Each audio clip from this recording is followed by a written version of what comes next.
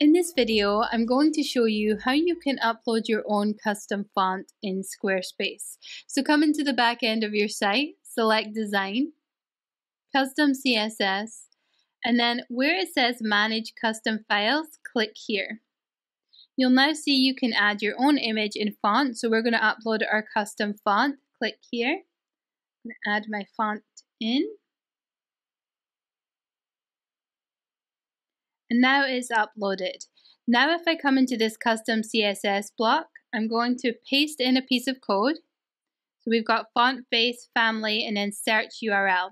So where it says name here, I'm going to give my font a name. So it's called the Impressionist. And then where it says insert URL, I'm going to delete that and I'm going to go to manage custom files and I'm going to paste in, or I'm going to click to paste in my font. So I've now added that font to my website.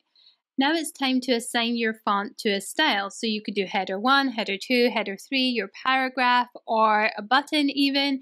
And so to do that, you just need to target what it is you want to change. So if we put H1 for header 1, and then I'm just going to paste in this little piece of code. It's just a curly bracket font family. And then where it says name, I'm going to change that to Impressionist.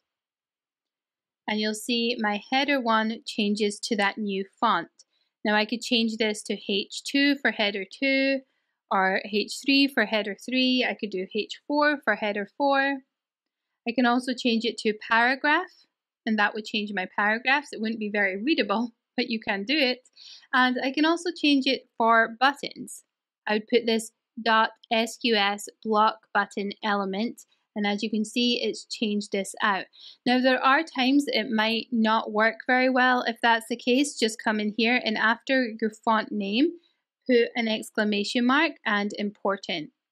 And that just tells Squarespace, make sure that this is that you're applying this piece of code.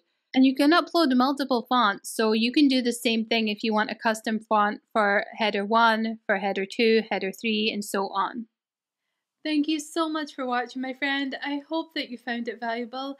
If you did, give it a thumbs up, and if you have any questions, leave them in the comments below. I try to read and respond to every single one of them. And if you want even more tips on how you can publish, teach, and sell online with Squarespace, click the subscribe button and hit the little bell icon so that you can be notified the next time I post a video.